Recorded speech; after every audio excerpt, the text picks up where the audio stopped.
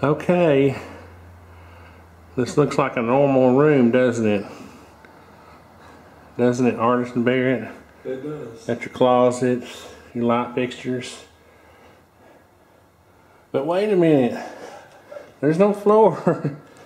Yeah, we had to tear all these joists out because they were dry rotted very badly. The old ductwork's going to have to be replaced too. So let's see if I can zoom in and give you an idea of what the joists were like.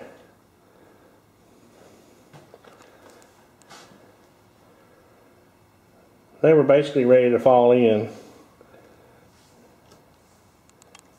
So that's that back of that corner is a good representation of how dry rotted they were. And they're dry rotted in this hall too. We're eventually going to have to take these out. So that's pretty bad there.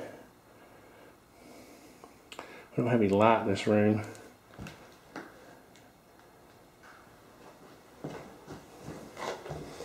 And this floor is going to have to come out too. This is that tap and go flooring that we installed in here over this old vinyl. And we did it as just sort of a temporary measure for the owner. Now we're going to have to tear this whole floor out too. Go over there and stand in the middle, Barrett, and show how bouncy it is.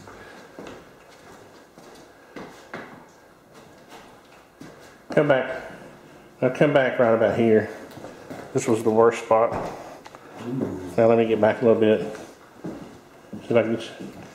You're not heavy enough. No, I'm not. See if you can bounce up. Jump up a little bit. Trust me, it's bouncy. The guys haven't showed up yet to start doing more demolition, but I wanted to get kind of a view. I'll give you an idea of what this room.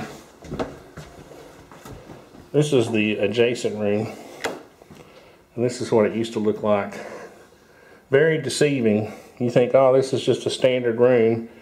Nice looking drywall. You know, carpet. I hate carpet, but at least it's clean. It's new. But the room next door looked just like that. It was very deceiving because the joists were all rotted out. You could walk across it and feel like you were going to fall in at any moment. So I'll give you a shot of this when we got the joist in. What we're going to do is go back with treated 2x10s and joist hangers to make it extra secure. There's our joist hanger nails.